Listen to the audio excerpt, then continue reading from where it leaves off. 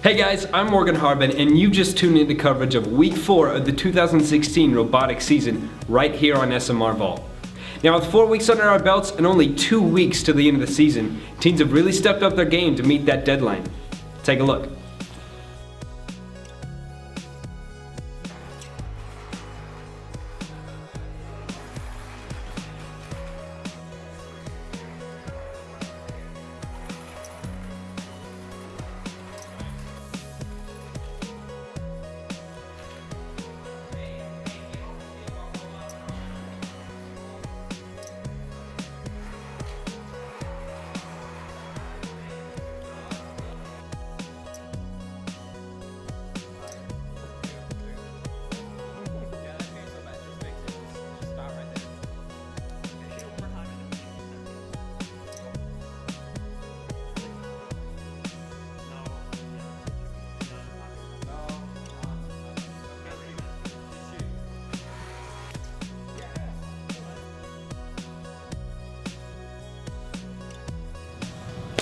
The Hardin Valley Robotics have had a very busy agenda this week, to say the least.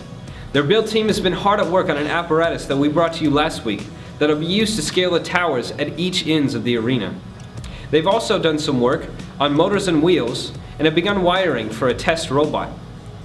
Their business team has made significant progress as they've recently submitted their chairman's essay and their Woody Flowers essay.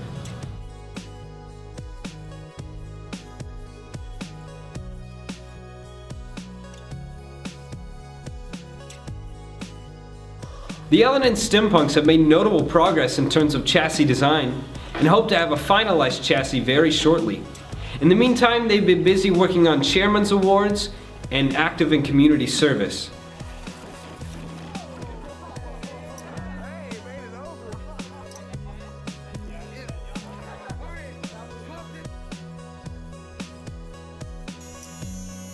This week, BCR finalized their motor setup, and their next step is to design a chassis that will effectively incorporate an arm used for both throwing and getting past defenses. BCR's technical team has also made some significant strides in terms of their autonomous code for the robot.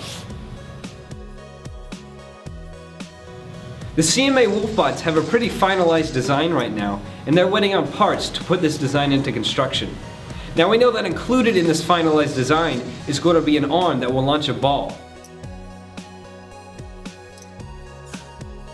This week, Bearden Robotics, Team Ratchet, continued to work on prototyping their chassis as well as 2 mechanisms to launch boulders and scale the tower.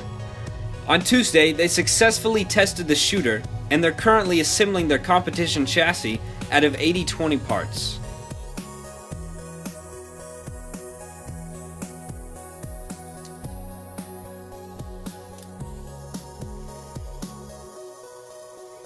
One more time. Hey, watch out. Watch out.